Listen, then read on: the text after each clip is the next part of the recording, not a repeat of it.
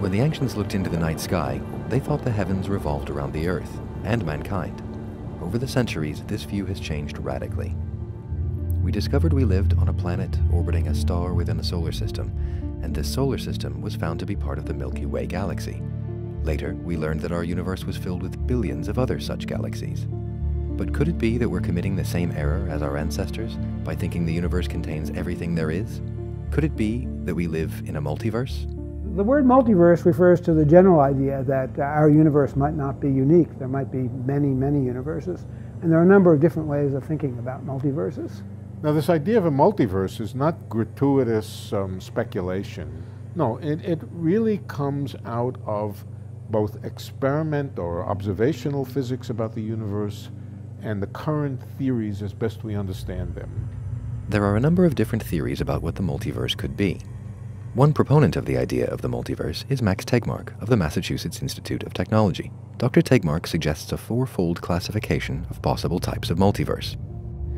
The first type of multiverse is just an extension of what we already know, our universe expanding into infinity rather than ending at the limits of our vision. When we astrophysicists talk about our universe, we don't mean everything that exists. We mean this. We mean the spherical region of space from which light has had time to reach us so far. Because no matter how good telescopes we build, if there's a galaxy out here, light from it just hasn't reached us yet. We have no access to it. We can look back almost to the beginning of time, shortly after the Big Bang, some 13.8 billion years ago, to the edge of the observable universe. But we can see no further. So the space beyond that distance, known as the Hubble radius, is literally out of sight. But that doesn't mean there isn't anything there. We've got every reason to think that our universe goes on far beyond what we can see, that there are many galaxies which are unobservable because they're so far away. And indeed, many people think that the universe extends far, far beyond what we can see, maybe billions of times further. Because the expansion of the universe has stretched space, astronomers are able to see out to a distance of about 42 billion light years. How far things extend beyond this is unknown, but may not be unknowable. And if they stretch to infinity, as some theories suggest, there could be numerous isolated universes, cut off from one another by their own Hubble radius, depending on the observer's vantage point. I don't have a single colleague in science who thinks that space actually ends here at the edge of our universe. Where it starts getting more controversial is when you ask, well, how much more space is there?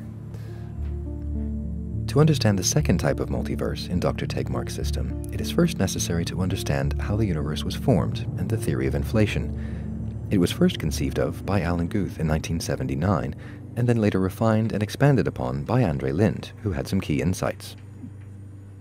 So inflation is a twist on the classic Big Bang theory.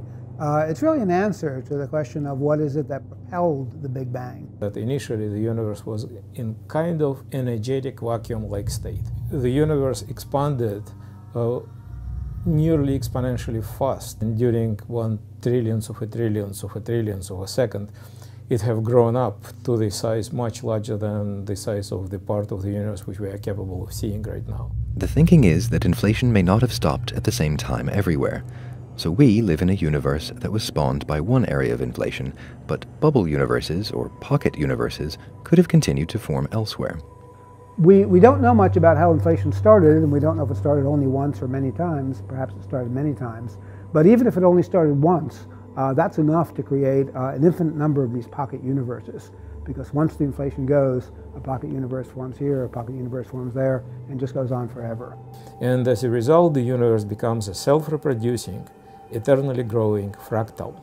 What these universes could be like is a mystery, but it is conceivable that the laws of physics within them would be totally different from our own.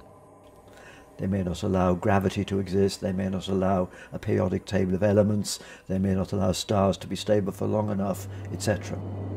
This is one of the ideas of string theory, which attempts to unify general relativity with quantum mechanics. The thinking is that all of the solutions produced by string theory that don't match up with what we can see in our own universe may actually represent reality in other universes.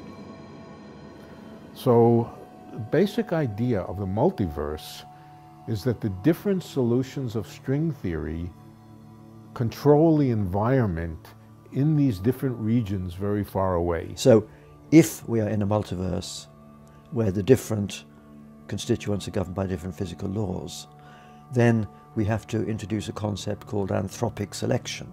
The idea that we are not in a typical universe, because most of them will be sterile or stillborn, because the laws governing them won't allow complexity to emerge. The anthropic principle is the idea that our universe is fine-tuned to allow humans to live. A small fiddle with the strength of gravity, for example, and life as we know it would not exist. A coincidence that does not sit easily with scientists.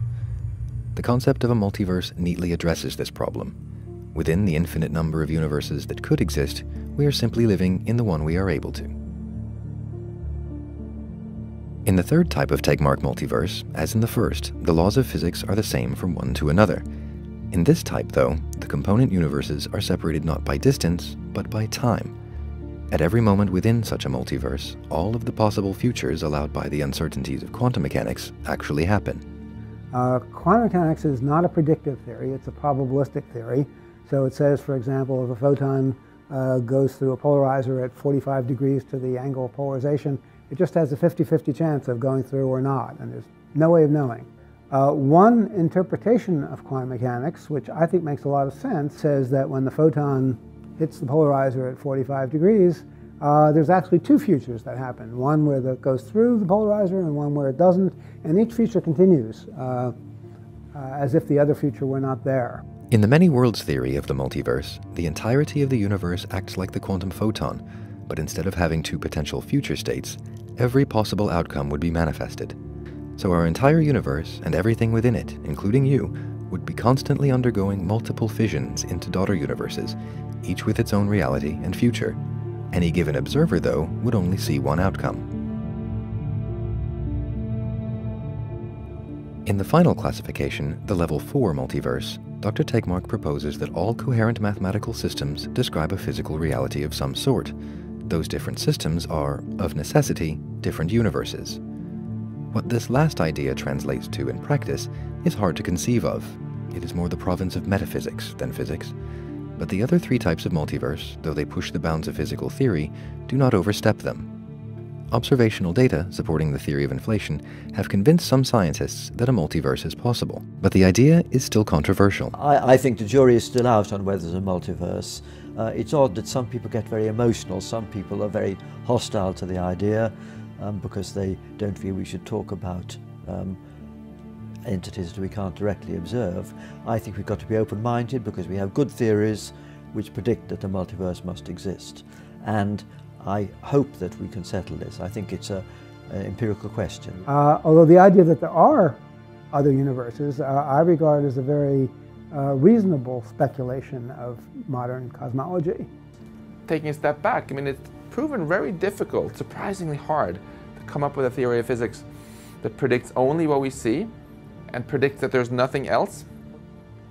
It may be impossible to ever directly observe the multiverse, but some scientists hope to eventually gather enough data supporting the theories that predict it to one day confirm its existence.